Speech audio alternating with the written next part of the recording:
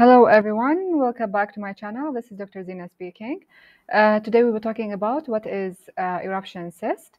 But before we continue, make sure to hit the subscribe button down below for more and more videos.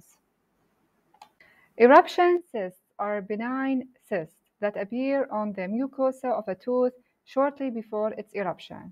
As you can see in the pictures, the teeth that are having the eruption cyst are not yet erupted. That's why we are having an eruption cyst. And as the name suggests, it's eruption cyst. So it is associated with the eruption of the tooth. If the tooth is not erupted, which means that the patient is having an eruption cyst, and this is the picture for an eruption cyst. How does it look like?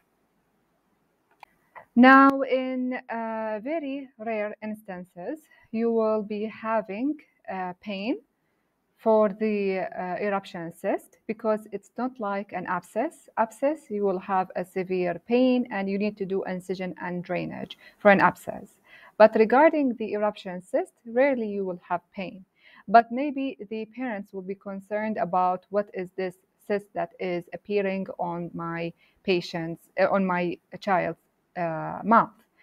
So in this case, if in certain cases the eruption cyst is symptomatic, which means that you're having symptoms from it, just we will do a simple incision for it in order to allow the tooth to erupt normally. So we will do a simple incision in order to clear the contents inside the cyst, and then after a few weeks, the tooth will erupt normally.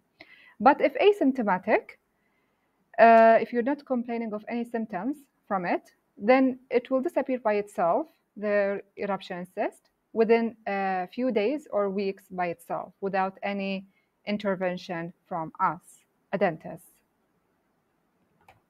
So a very easy, simple incision will be done for the patient, and we will only give topical anesthesia, no need for local anesthesia, because like for children, there will be less nerve or blood supply reaching the area, so they will not be experiencing too much pain as of the adults.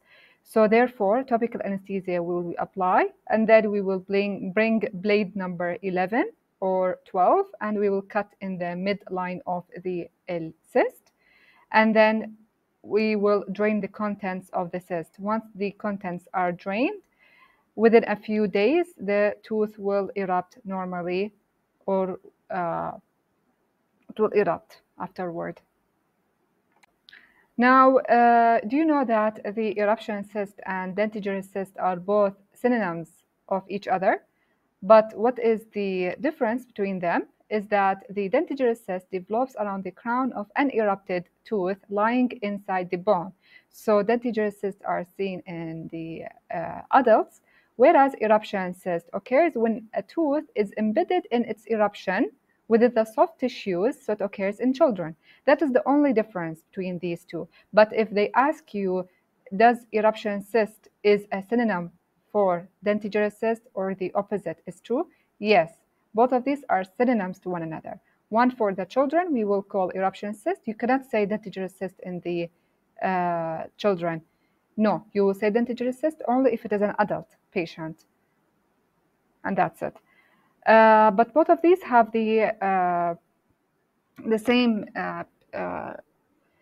symptoms. They will be experiencing pain, like regarding the dentigerous cyst, they will be experiencing, of course, pain, and the treatment as well will be extraction for the tooth that is having the dentigerous cyst, because if not extracted, then the dentigerous cyst will return back and back over and over again.